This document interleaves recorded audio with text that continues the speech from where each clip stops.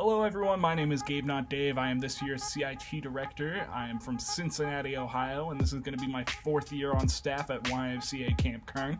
Got a couple questions here from you guys, so let's go ahead and hop right into it. First question I got from you guys is, what is your favorite thing about working at camp? My favorite part is by far the people that you will meet there, be it the campers or my co-workers. Camp people are the best people. It's just that easy. What counselor inspired you to become a counselor? My answer is pretty easy. One of my very first counselors, Sam Aldridge. He's right here if you don't know him. Hey, what's up, buddy? How you doing?